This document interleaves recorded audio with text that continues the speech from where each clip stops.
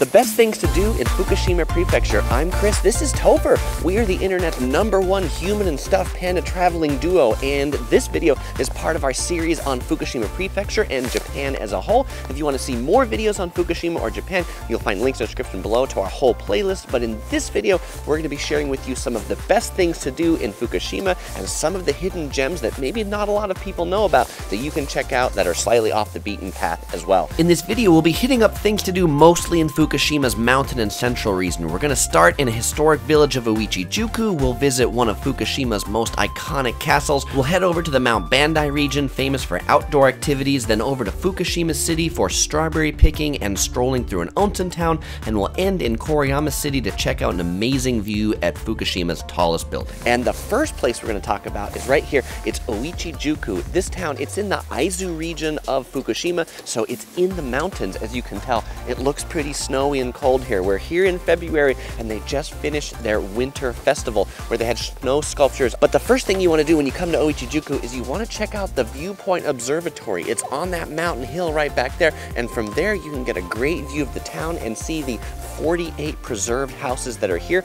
All of them have thatched roofs and they continue to keep them up today just like they were built in the Edo period back in the 1600s. The closest train station to Uichijuku is the Yunokami Onsen train station. We're going to get there in just a second, but first let's stop by the Ashinomaki Onsen train station so you can meet their very special station master. One of the things to do in Fukushima Prefecture is to visit Labu-chan. He is the station master of the Ashinomaki Onsen Station. And by the way, the whole station is super cute because the station, it's got cats everywhere. But I do want to point out that if you're coming to visit Labu-chan, make sure you're here one of the days he works, and he only works from 9 to 4 p.m. He's got 2 days a week that he's off, and those 2 days a week then his chief engineer's working. But when he does work, he's got to check everything out in the train station. This is where they change the tracks, and this cat is the cutest cat ever. You have to come and you have to meet him. Though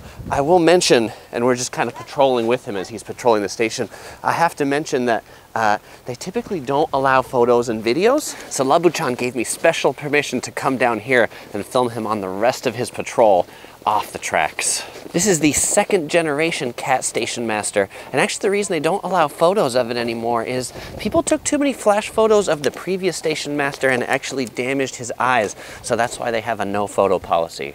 So Labu-chan always takes the same morning patrol, and he always comes over here right about lunchtime to eat the cat grass because it's particularly good for his belly.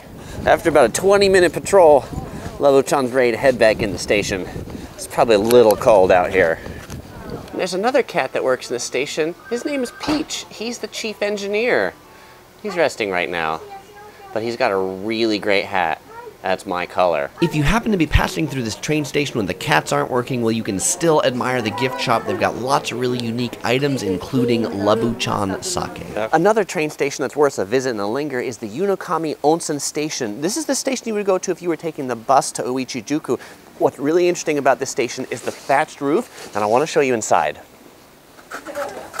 Inside the train station, it's just like the old houses in Uichijuku, but in particular, it's got this fireplace right here that you can sit by and warm up, and the train station staff actually tends to this fire to keep it warm all the time.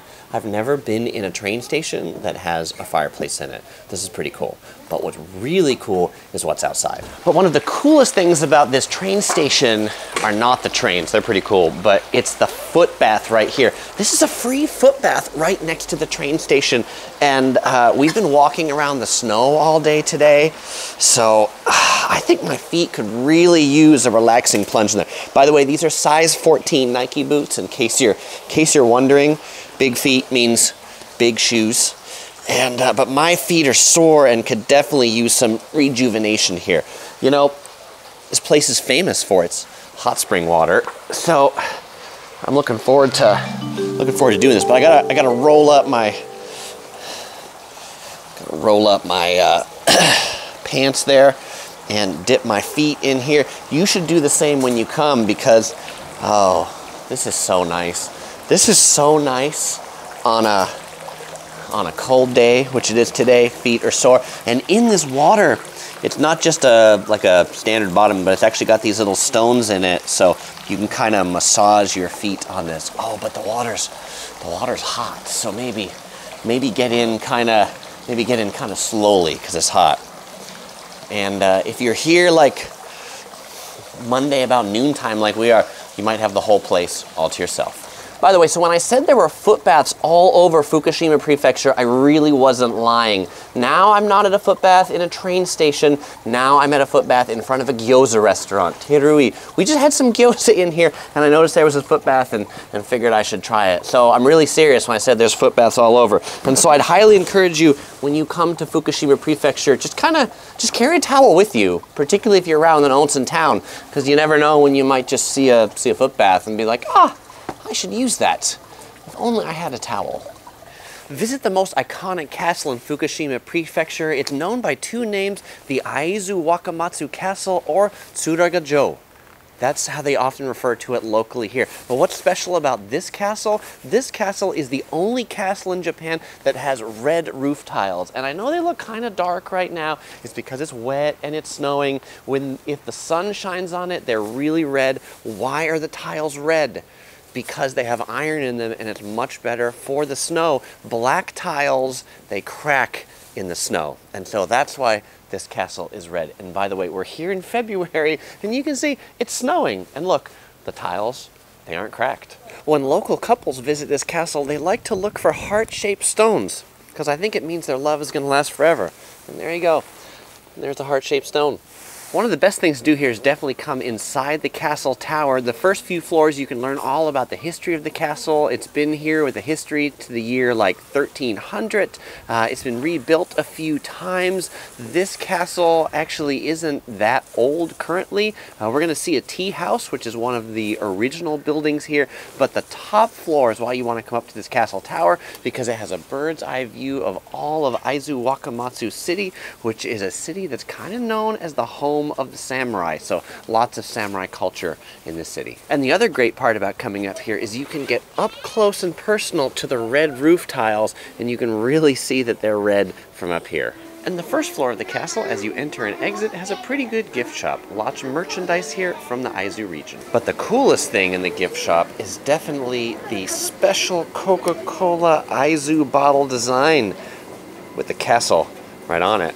So once you're done exploring the castle, make sure to stop by the tea house where you can get some matcha tea and you can get some Japanese desserts. This tea house dates back about 400 years, though it's actually been recently remodeled. It's a small little tea house, but it's cute, it's historic, and the matcha tea, it's not served in like a mug or things like that. Come over here and take a look at this. It's actually served in a bowl, right? This green matcha tea, and the sweets right here, they're served with that little priest that you're gonna see all over this region. Make sure to stop by here and have this traditional feel. It's really nice on a snowy day. If you're looking to do some shopping or cafe hopping in Aizu Wakamatsu, head to Nanokamachi Street or Nanokamachi Dori. It's right near Nanokamachi Station, which is about 4 blocks down that way. But there's a lot of quaint buildings here, old buildings, cafes, restaurants, and of course we've got right here a sweet shop. One of the coolest shops on this street, we were just stumbling around and looking at this shop, is this shop. It's the candle shop, Hoshiban Erosuku. This shop has been here since 1772 selling painted candles. And we've seen a lot of painted candles in this region, but these are some of the most amazing painted candles. They've got small painted candles, and they've also got really big painted candles up here. This shop, the owner of it is the 9th generation owner of the shop, and his wife paints all of the candles in the shop, 10 to 20 a day. And if you want to paint a candle yourself, well, they've got blank candles right here, and they've got paint and things like that that you can use. You can come in from 9 a.m. to 4 p.m., paint a candle for just about 1,800 yen. Pretty fun thing to do. If you like outdoor and nature activities, one of the best places for that is the Mount Bandai region. Mount Bandai, it's a very large dormant volcano, but in 1888 it erupted and created a lot of different lakes. If you're here in the winter, this is a great area for skiing and snowboarding, but there's a lot more things to do and see than just skiing and snowboarding. And today we're going to go see some splashing ice at Japan's 4th largest lake, Lake Inawashiro. And the splashing ice is just down this way. Now, if you want to come and see the splashing ice, it's about a 1 kilometer walk from the parking lot, so make sure you bring some good boots. The snow is actually really low this year. Other years, it's a lot thicker, but it's a really neat, beautiful white walk. I'll see you there. So we've made it to the splashing ice. I am walking very, very slowly, like I'm tiptoeing, because this is very slippery right here. But this ice, it's really amazing. I mean, if you come here in the winter, it's a bit of a trek to come here, but it's totally worth it. I've never seen anything like this before. The water splashes up on these plants that are here, and as it splashes on the plants, it freezes, and then more splashes on it, and more of it freezes, and it gets bigger and bigger and bigger, and it's like a Mother Nature ice sculpture. You know, I've always seen these things like the ice palaces that people build, but I think this is even cooler because Mother Nature built this here on this lake. Now, the other thing that's here in the winter is swans. Swans migrate to this lake. There's a beach just over that way called Swan Beach. We actually saw a couple of swans as we were driving here. Now, if you're not coming here in the winter, what's there to do on this lake in the summer? You can take boats out on the lake. You can go fishing out in the lake. And this hiking trail that we hiked on, it's great for hiking as well. Some of the great hiking in Fukushima Prefecture is here in this Bandai region. This one's pretty good if you like flat land. Obviously, there's mountain trails you can take too. I personally like the flatland. Another cool winter activity to do in the Bandai region is to go snowshoeing. I've got snowshoes on right here that you could have too. By the way, snowshoes right here. Take a look at how deep this snow is. But we're not here to just walk around the snow, and you don't have to be either. On Lake Sohara, it freezes, and so you can actually go snowshoeing on a frozen lake. And we're actually on a guided snowshoeing expedition, which is even cooler. It makes me know if I were to go snowshoeing into the wrong place, I wouldn't end up falling into the lake. Now, the real reason that there are snowshoes are not really to walk on frozen lakes, but they're to walk on this fresh powdery snow. And this snowpack is really quite deep, but if I didn't have these snowshoes on, I would sink in completely. And I think this is pretty cool too, to just walk in this fresh powder. It is quite a leg workout, I must say. Walking around here kind of makes me want to lie down and make a snow angel, but I think I would go down about six feet and never be heard from again. One of the interesting things about this snow, it's really dry. And so if it gets on your clothes, even if you're not wearing snow clothes, you just wipe it off and it doesn't actually make it wet.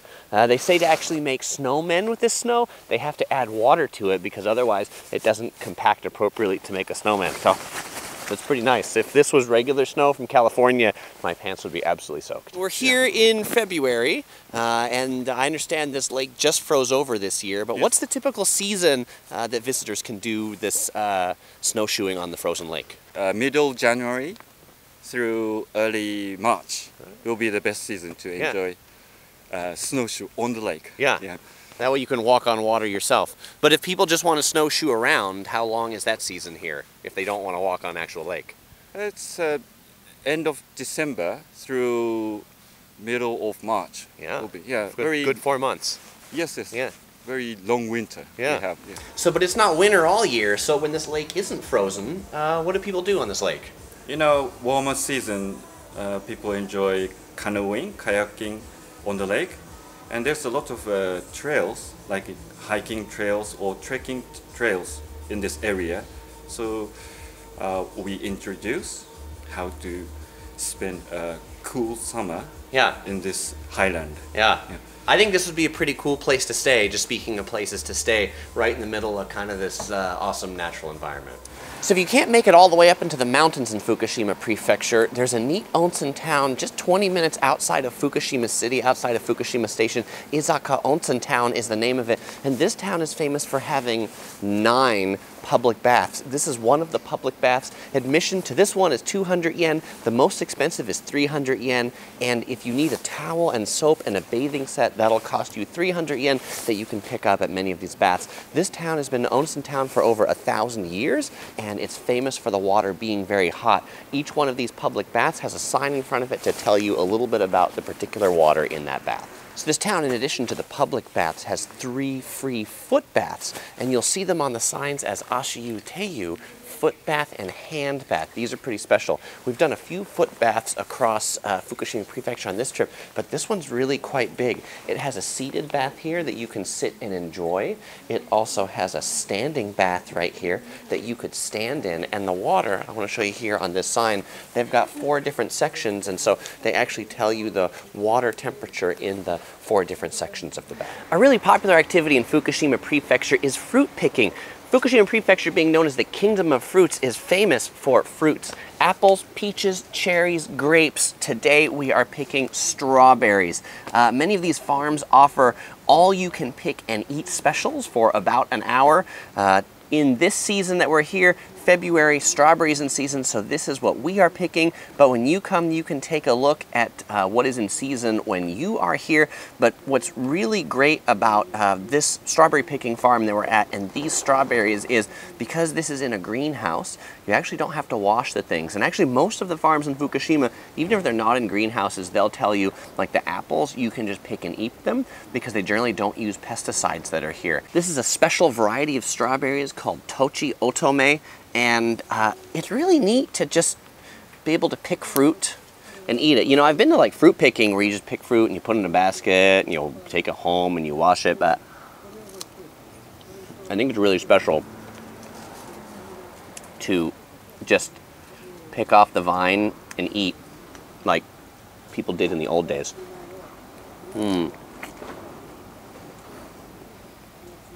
And all the fruit we've had here has been in season, has been really delicious. So I'd encourage you in your season to pick up some delicious fruit and get some fruit picking. Most importantly though, fruit eating. Visit the tallest planetarium in the world, located in the Big Eye building in Koriyama, Japan. This is the tallest building in Koriyama, Japan, and it's the Guinness Book of World Records certified tallest planetarium. Up here is a show all about the stars, but what's also really amazing about this place is there's an amazing observatory just outside of it that I want to go and show you right now. The planetarium's in this dome that you can actually see from the outside of the building from a long, long way away. It's a pretty defining characteristic of the building. So the 22nd floor is part of the space park in this building, and the 22nd floor is free to go in, and it's free to see really quite an amazing view. If you just take a look outside this window, you can see the JR Koriyama Station. This is where the Shinkansen comes in, so this building is actually just right outside the exit from the station, makes it really convenient to stop here on your way north in Japan to Sendai, or if you're going back to Tokyo at the end of your trip, you can come here and get a really great bird's eye view of the entire Koriyama city. So even if you don't want to go to the planetarium, definitely come here to check out the view of Koriyama city. And there's one more thing I want to show you that's really neat in the back, particularly if you're a railroad geek. This is a diorama of Koriyama throughout the different ages, showing you what the town looked like, and it's a scale model train, and the trains in here actually move, provided you're here on certain days when they're moving, public holidays, and today is a Japanese public holiday. And the train, it goes around and then it stops at the train station, and it's so detailed, it's even got some model smoke coming out of it. If you're a train station geek, you'll love this. This is the diorama of modern day Koriyama, and you can see the building right there with the planetarium up on top. It's truly amazing how detailed this diorama is. I don't think I've ever seen as detailed of a diorama as this one.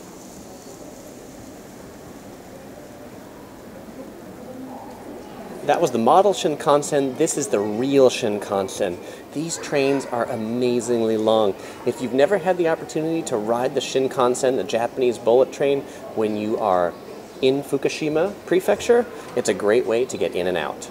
And the last thing to do is watch more Yellow Productions videos. I've got a whole bunch more videos on Fukushima, including things to know and things to eat. You can click either of these videos to watch them or find the links in the description below. As usual, I won't say goodbye because I'll see you in the next video.